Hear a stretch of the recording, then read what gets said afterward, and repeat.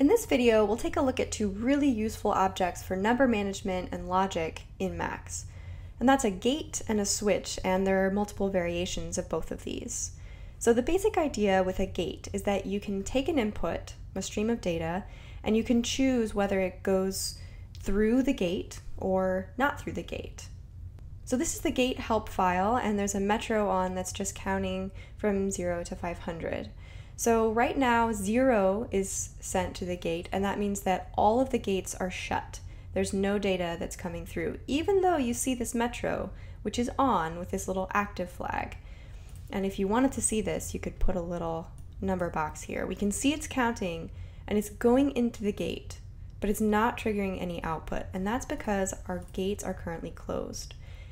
If I send an integer, 1, 2, or 3, into a gate, it will determine which gate outlet to open up. So let's open up the first outlet and then switch it to 2, and now we see 1 has stopped sending out data and 2 has started sending out this data. Same thing for 3. The reason I have 3 gates is because I have this argument here, gate 3.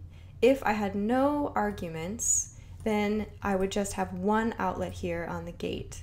Notice you can also use this with a basic toggle, because toggle is sending out 1s and 0s.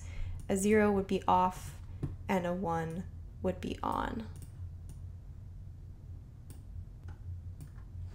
Switch works similarly to gate, except the opposite. So whereas gate controlled the outlet, we had multiple outlets but only one input, switch has multiple inlets, multiple streams of data coming in, and only one outlet or place for it to go.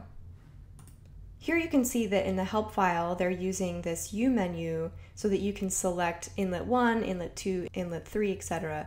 But it's just a number. It's the same as gate. So right now I have inlet 3 selected, so if I go up and change any of these other inlets, I'm getting nothing until I get to 3, and now I can see this number.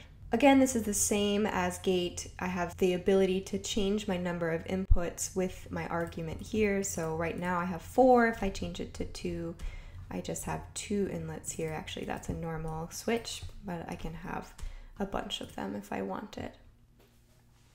All right, and then down here you see some similar objects but with interfaces here. So you can actually see from what inlet to what outlet that data is currently flowing. So let's take a look at gswitch 2, and we'll go ahead and also open up gswitch help so we can see them side by side. Whew, lots of things going on here. All right, so on the left we have gswitch 2, which is similar to a gate. And we have on the right gswitch normal, which is similar to a switch. So the only difference here is that on the right hand side here you have multiple inlets, 2, and on the left hand side you have multiple outlets.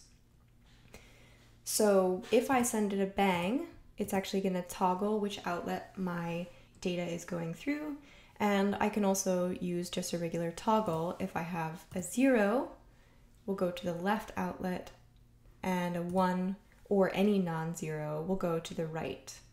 You can do this with integers or also any input.